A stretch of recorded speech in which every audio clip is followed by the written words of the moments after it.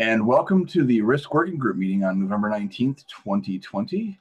We're going to open the discussion with a conversation about lib years. David. Okay. All right. So in the last couple meetings, there have been discussions about the problems of old dependencies. I am particularly interested in them because of their security impacts, because if you have really old dependencies, they're more likely to have vulnerabilities. But, people are interested in them for other reasons like, maintenance, sustainability, that sort of thing. And so I've been poking around a little bit, and I did find a metric, in fact, a metric and another metric they don't mention, but I think should be, called a lib year. So a lib year is a very, very simple way to measure how fresh something is. So, so let me just kind of verbally explain it because it really isn't complicated. If the version of the software that you're using, of some library they're using is current, then it has a lib year of 0. But let's say that the version you're using is 1 year older than the version that you, quote, should be using. Well, then that library contributes 1 lib year. It's basically how much older is each library compared to the library version that you're supposed to be using. Is this cumulative based on dependency? Wow. That's right. So what you do is you look at all your transitive, not just direct, but all your transitive dependencies, and you add them up. So you can be like 1,000 lib years old really fast. Absolutely. Now that's actually one of the problems with lib years. So in fact, there's a web page, thank you very much, libyear.com, where they pitch this, and it turns out a lot of people measure this. There are simple tools to do this in Ruby called libyear bundler. I've actually used it. Remarkably simple tool. It does what it says on the tin. It shows what that one does, and I think many of them do, is they list everyone that's behind, how many lib years for each, then adds them up. Now, the only problem with this, no metric is perfect, okay? But one obvious, and there's a citation here, which I've actually briefly interacted with these folks. Unfortunately, the guy who led that's no longer doing this sort of thing. It was his master's thesis. He got his master's. Now he's off doing other stuff. Right. But I did contact them briefly. Yeah, go. So what tool is he using to basically go and track the dependencies through here? Is it like, dependency check or something else, or what's no. No, in this case, it's purely the dependencies from that given package manager. Okay, so for example, things like libraries like time and so forth wouldn't show up on this type of thing. Well, okay, that depends. Well, the answer is it depends. Okay. Sure. If it is being brought in by the package manager, then the answer is yes, even if it's transitive. If it's not being brought in by the package manager for whom it's using its data, so for example, let's say you're using an old version of a standard library, but it's part, okay, then I think most of these tools would not include that. Okay. Okay, now that doesn't mean that you can't conceptually include it. It's just many of these tools only work off a particular repo. But you know what? Right now I'm just looking at this more generally. So one of the problems with these though is that larger projects just automatically are going to have more lib years, because if you add them up, if there's 1,000 dependencies, I mean, I think in some ways this grossly penalizes projects. So I looked at this and said, that's an interesting idea, but why are they measuring the total? That's kind of silly. Why don't they report the average? Because all you have to do is take lib year, divide it by the number of components. Now you have an average lib year. I mentioned this to the Ruby bundler, the libyear bundler folks, which do a Ruby implementation, and they said, yeah, that's easy. I mean, they already have to count. They already have to identify the components. They already have to total up lib years. That's the hard part. Divide A by B. That's easy. So, and I actually did this for one of my projects, and it actually helped me find immediately some things that were older than I was expecting, and I managed an improvement. Now, I'm not advocating that this is necessarily for CHAOSS to include, But I am saying that this is one of the easiest metrics I've seen that might be useful if somebody does some studying first to see how useful this is. I mean, I did it for one. Google measured it for one. They came up with some interesting, we both came up with some interesting numbers. But I think this is the sort of thing where you want to do it across many different projects before raising it up, as this might be a really useful measure. But so interestingly, that's what I wanted to share with everybody. So that's interesting. While you did that, I went and looked at PipRot, which is listed on this Pipier website for Augur, and I said PipRot, and then had it look at Augur, follow the directions. Looks like you've been keeping up to date. Time for a delicious beverage. Now, So what does PipRot measure? I don't know, but these are metrics I can believe in. Metrics that say I could just like get ready for a delicious beverage are like, I don't know. That's way better than a number. Yeah, I personally, what that's telling me is that you're easily bribed. So yeah, fair, true story and fair. But yeah, I would be interested in, but I think, the last two meetings have been, how do you measure this stuff?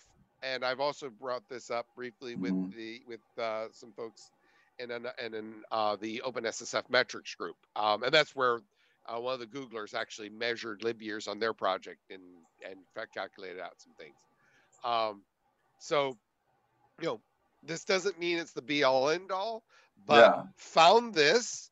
Clearly, there are different implementations with PipRot giving me just authorization for a beverage right off the bat. But I think we need to find out what it's measuring, really. And I shouldn't be that hard, right? I assume it's open source.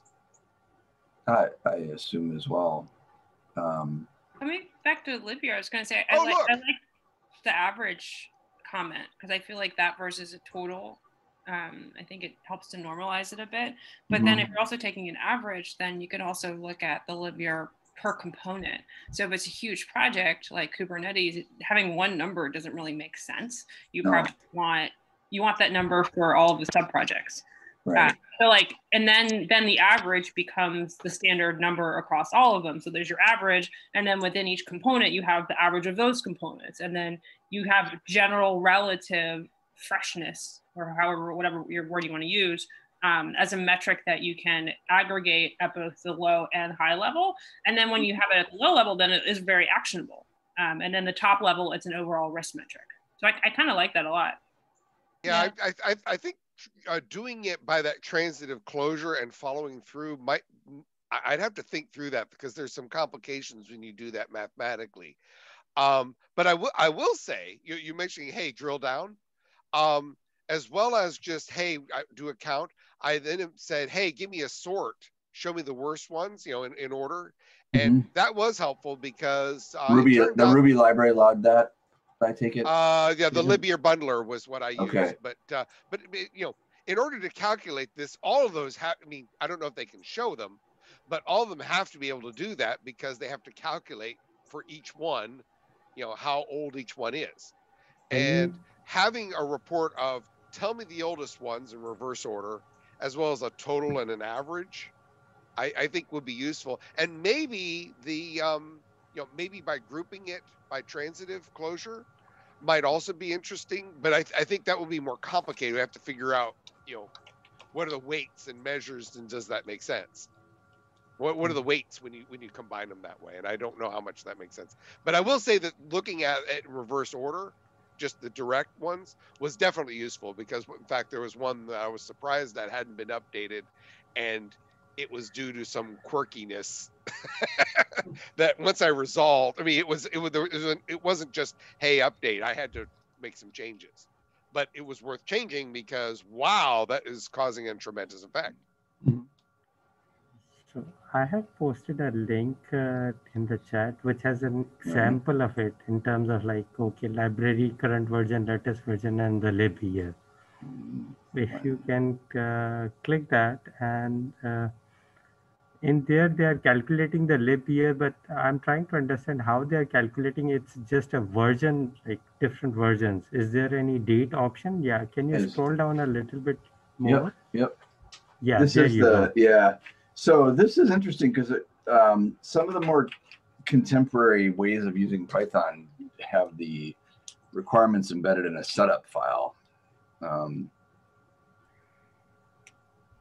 Or there's several different ways to do it. Yeah, But yes, yeah. there's several ways in Python to lock to a particular version instead of just requirements.txt is like a common way.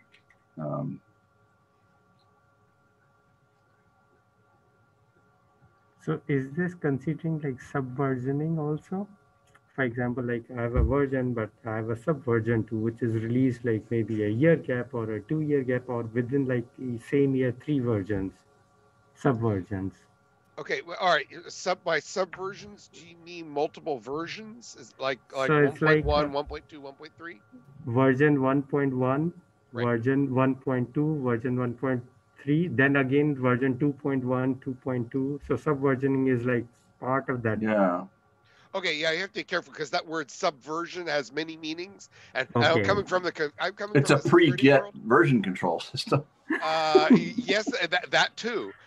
Used it many years. If you look at the paper on from Libyear on the Libyear.com site, they actually, if you read the paper by Cox et al., they actually measure freshness in multiple ways, including two that use versions as the metric. And in fact, several of these tools also do versions. The problem with the versions metric is that assumes that version numbers have the same meaning for everybody. And I think in some communities that's almost true because they prefer semver, but I think that's kind of dubious. I frankly, I'm not convinced, because version 1 and version 2, if you follow semver, every time an API changes, you're supposed to update the major version, but that major version change may have very little to do with being updated. And, so it's not clear that paying attention to version numbers really makes much sense. Whereas the dates, I mean, the advantage is at this particular date, I can't update any sooner than today. Right. So there is a reason why a particular date has a real meaning. Mm-hmm.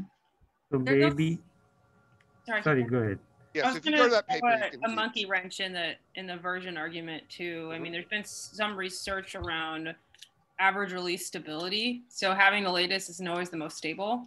So if we're talking about this as a potential factor of risk and stability within your code, having the latest version of something isn't always an indication that it's the most stable. Yeah. And often the latest version is not the most reliable.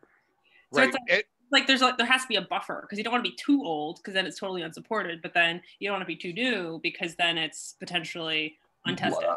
Blood on the floor, like downloading Big Sur and installing it. Yeah. Now the paper that paper that's cited down there, they do mention a little bit of it, and there's a quirkiness. They did think about this one at least. What they say is you should measure it from the version you should be at, which is carefully not defined to say the most recent version. It's the version you should be at.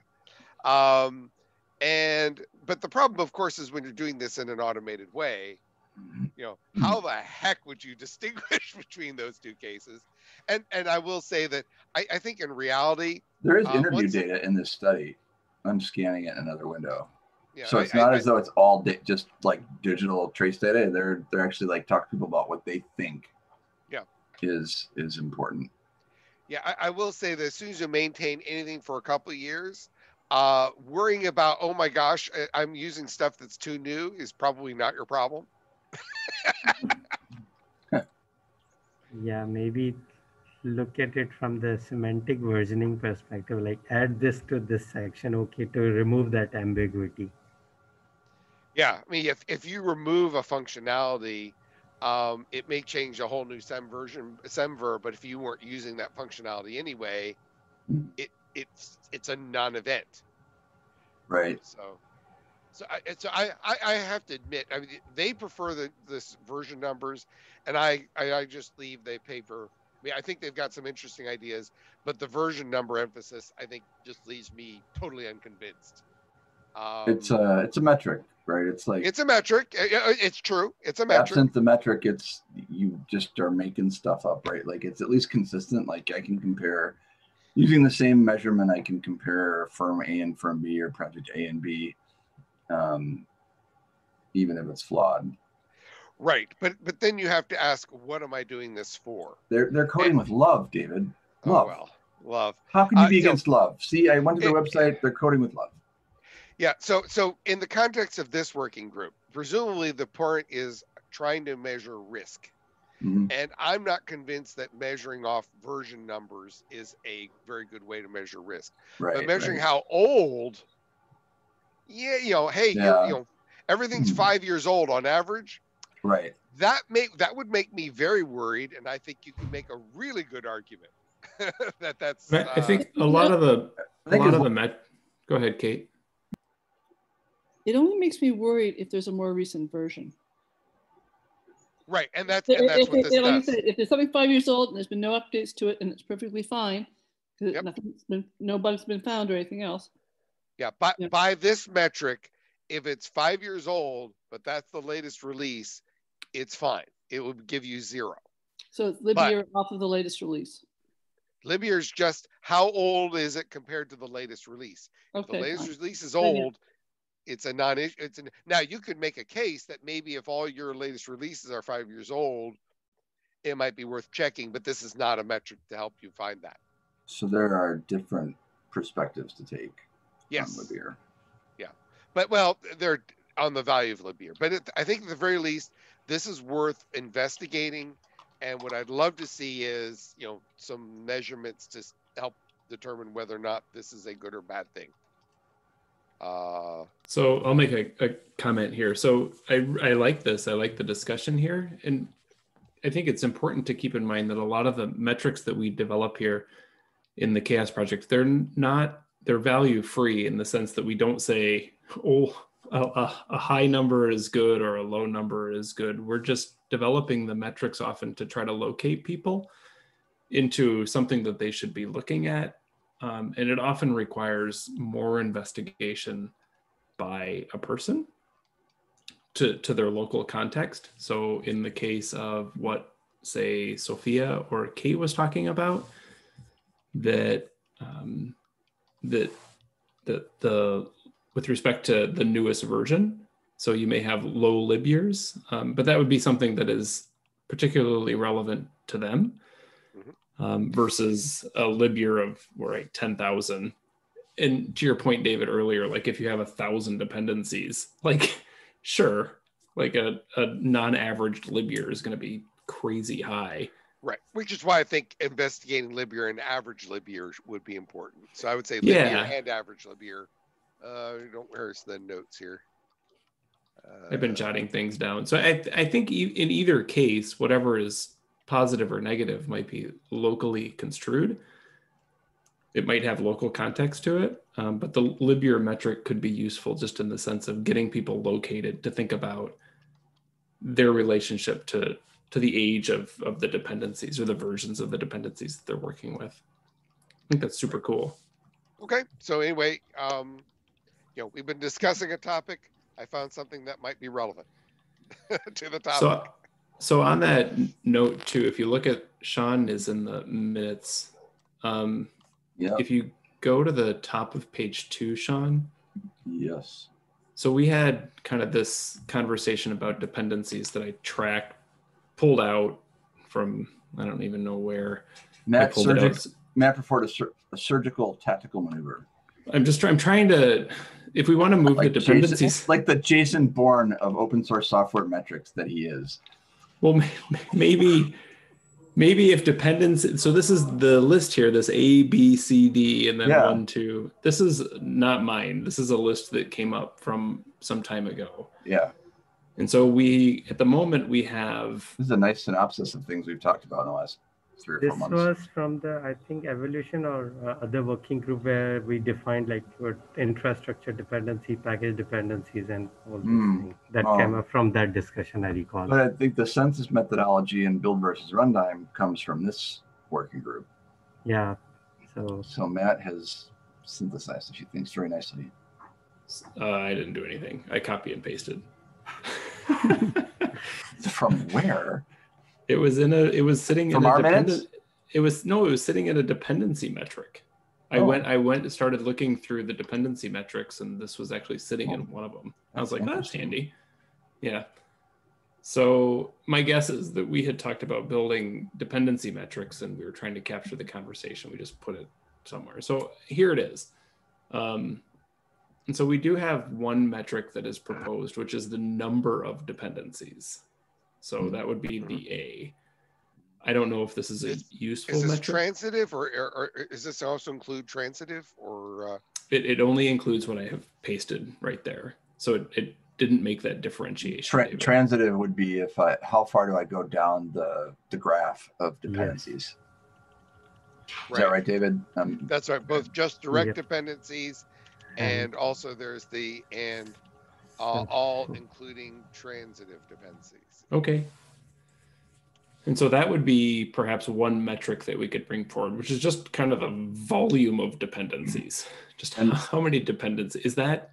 I'm offering this. Is that something that people care about? Yes, we would need to see the volume. And I think the transitive dependencies are, I wonder if they're a separate metric, because if you go transitive, you have to go all the way, right? You can't like decide to stop navigating the graph at some point. You have to go all the way down the graph. Otherwise, your decision to stop navigating the graph is sort of arbitrary, right? Sure, but it shouldn't be that difficult. Package managers have to do this all the time. Yeah, that's kind of that's the reason to be. Right. Okay. And you can argue you can say the transitive ones in many ways are the real problem.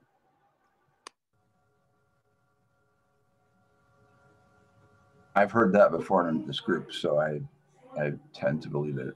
Well, and it could be a filter that's on that metric, which is show me the volume of direct dependencies, show me the volume of transitive dependencies. Is that something that's easy enough to filter through? If volume is a hope here, or is that not? I have to admit, I'm not sure I would care about the direct dependencies. I would. If there's only 5 or 6, does that really matter? It's the transitive ones in my mind that really matter. It's all including the transitive dependencies, because it's super easy to convert all your dependencies into one dependency. Like, I depend on 10. I depend on 10. Oh, sorry, go ahead. A good example of that is if I'm using Node.js, I have it seems to me nearly infinite transitive dependencies these days, where libraries depend on libraries. And so there are some ecosystems that have a lot of transitive dependencies, and there are others that have fewer. Sure. But Node, like I would use Node not as just as an example of a dependency that, for example, Augur has that on the front end, which is, it seems to be just this infinite well that we can navigate down. But I think it's more of a context dependent. For me, maybe a direct dependency is important as compared to transitive, but for someone, transitive is more important as compared to direct dependency. So it's like what's the application? Sure. I'm trying to think of when you would care, though, because the direct dependencies, it's trivial to turn any set into one. I create a new package, it brings in all the other dependencies. I now depend on only one thing. Right. If nothing else, it's super easy to game. I think it's more easy to game, but I think most people don't bother gaming it. And so in the sense that understanding how many direct dependencies you actually have is useful for a fan out perspective. And I'm thinking of a container example. All the stuff in a layer is a potential dependency at that layer, which is, again, you're direct, I guess, but yeah, there's some, like I say, I'm sort of like, So your definition of indirect means something else is, one level down or 2 levels down. Is that what you mean by indirect? Or do you mean by something that is selectively called at some points in time, but not always? So basically it's bound.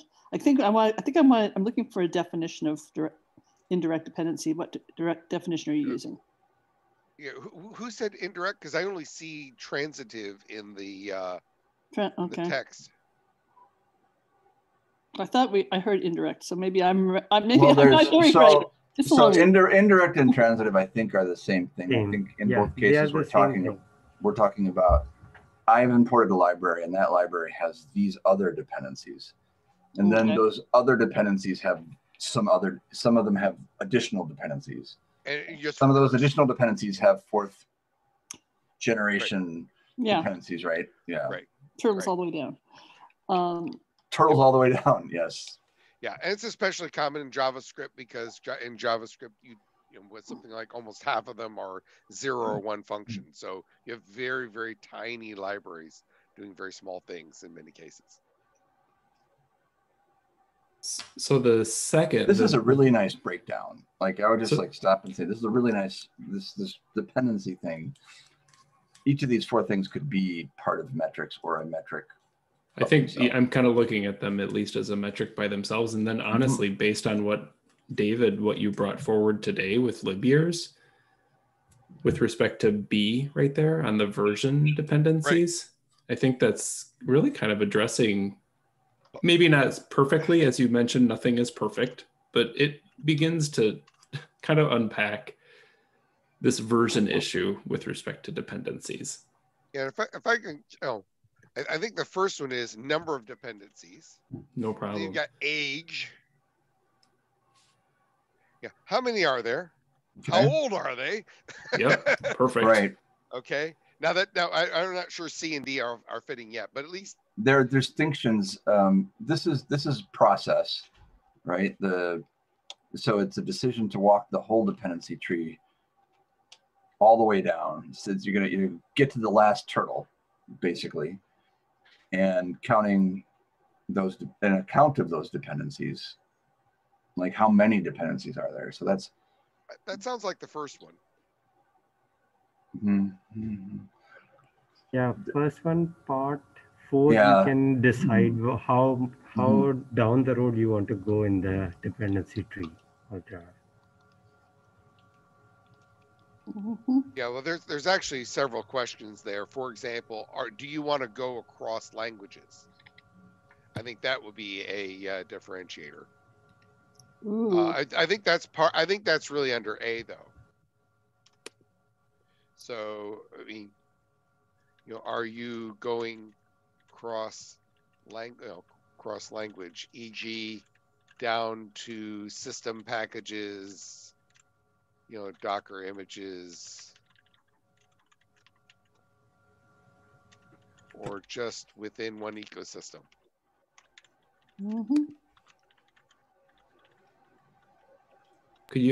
I'm sorry, David, could you explain that a little bit? Sure. Well, let me point out the lib years as just an example because I think that's useful. You'll notice most of those tools are language specific, and it's not a mystery how they work. The piprot one. Offered me a beverage. Yeah, I haven't looked at its code, but I would bet money that it only looks at Python. It's a Python. It's a pip install library. So yes, it only looks at Python. It does not look at my node stuff at all, I would guess. Right. I can assure you that the Ruby one only looks at Ruby. It's looking at the gem file, which is how Ruby handles inside Ruby dependencies. So I suspect that the most of these are single ecosystems, and the same for counting up the dependencies. A number of these, it's really easy to do within one ecosystem. If you want to cross ecosystems, that's when you start pulling in these OWASP tools, for example. And there's other folks who do it too, not just OWASP, who can try to track between ecosystems. But it's more challenging. Kate, is that plausible summary? That's plausible. I'll live with that. Yeah, I won't quibble.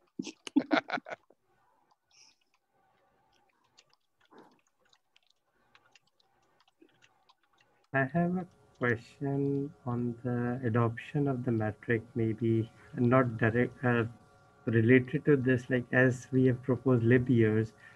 So that metric is developed by someone, And as a chaos, how we adopt if somebody has already developed a metric and how we inculcate that in our community. Like, okay, we just write the same metric and refer it to the author, or We've done that's it for before.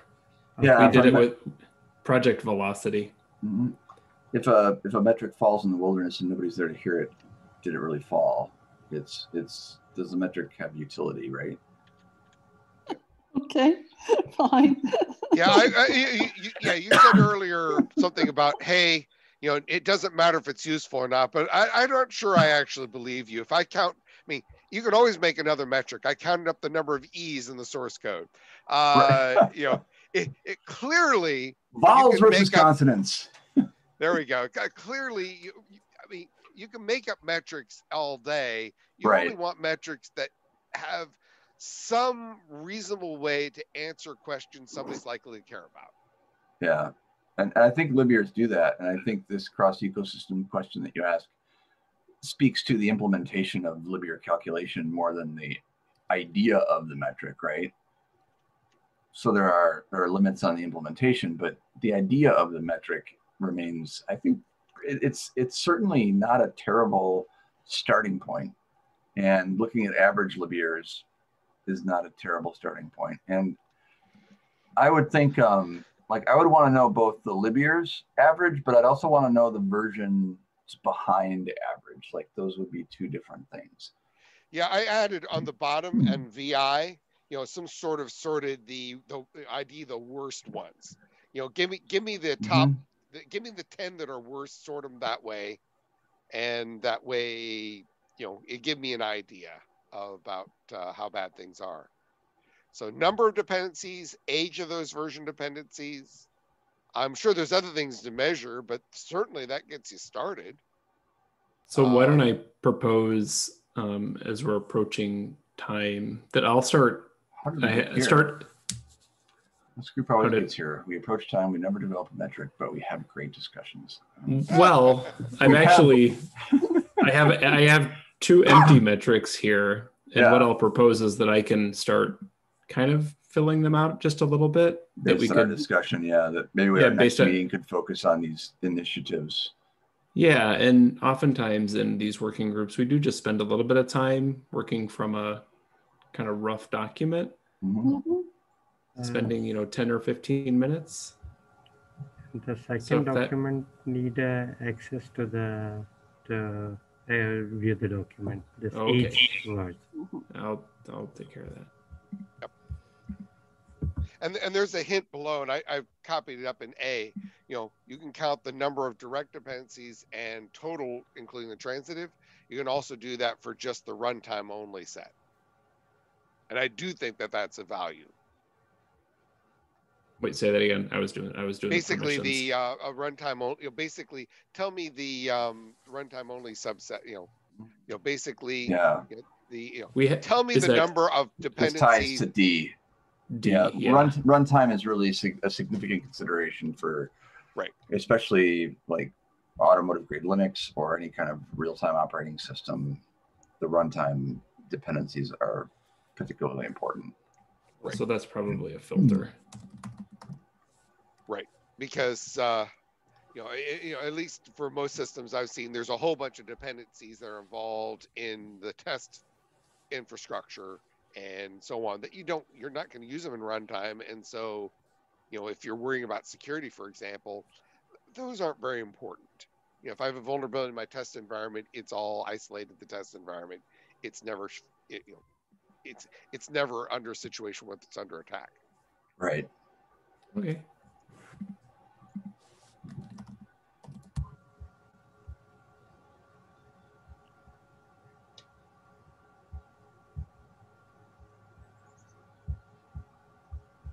Okay, got it. All right. All